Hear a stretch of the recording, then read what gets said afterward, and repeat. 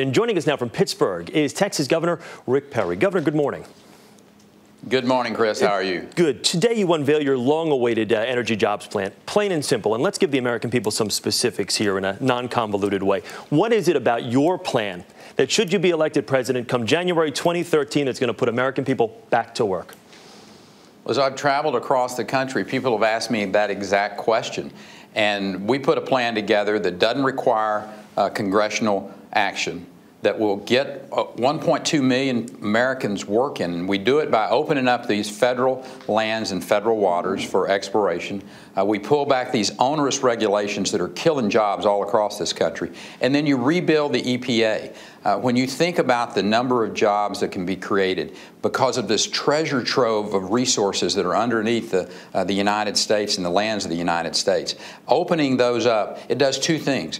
It will create a huge number of jobs, put Americans back to work. That's what people are concerned about today. They want to know who on that stage, who running for president, really cares about their future and giving them the opportunity to have the dignity to take care of their family with the job. And that's what this plan does. It clearly shows America in the first 100 days after I'm sworn in, where I can get this country working to bring those resources to the ground, to open up all of the above portfolio of energy, frankly, and make America more secure from an energy standpoint. Well, let me ask you this, though. In order to implement the things that you want to implement, first thing you need to do is win your party's nomination. Right now, your poll numbers are moving in the wrong direction. Governor, let me ask you, you jumped onto the scene with such pomp and circumstance. What do you attribute this latest plummet in the polls to?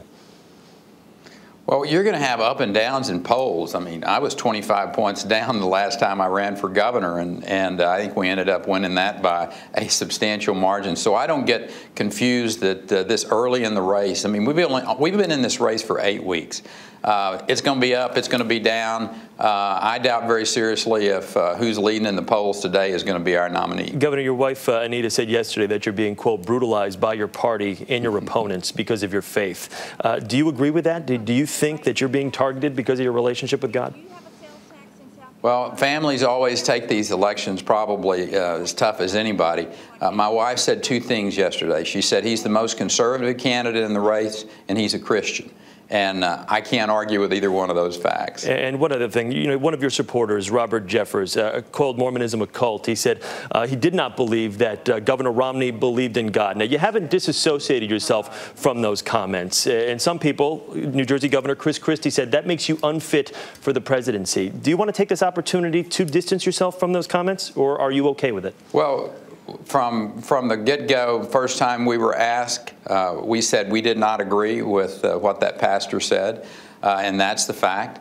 And the other side of this is, just because someone is endorsed me doesn't mean I endorse what they say or what they do. And that's the case here. And we've said that repeatedly.